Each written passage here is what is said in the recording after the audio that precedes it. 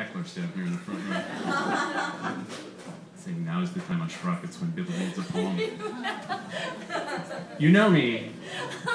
You probably don't know me as a science fiction writer, but I'm a science fiction writer by day, but every once in a while I write a poem, and this is the part of the show where I inflict it upon you. And it's actually in this notebook.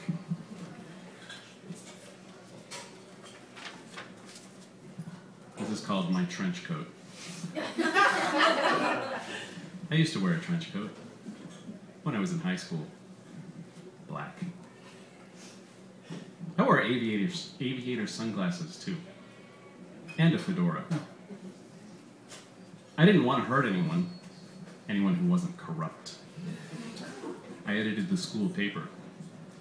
I thought that was how a proper investigative reporter should dress.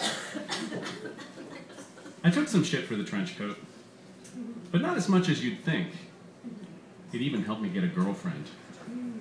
2 years later, the memory of it, my trench coat had sparked a crush that could never have been acted on during high school. She was on the drill team.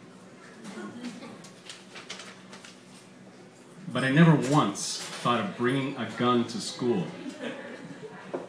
That wasn't what the trench coat stood for. Maybe once or twice I thought about it. Jeff Sampson. Sharpen your own fucking pencil, bitch!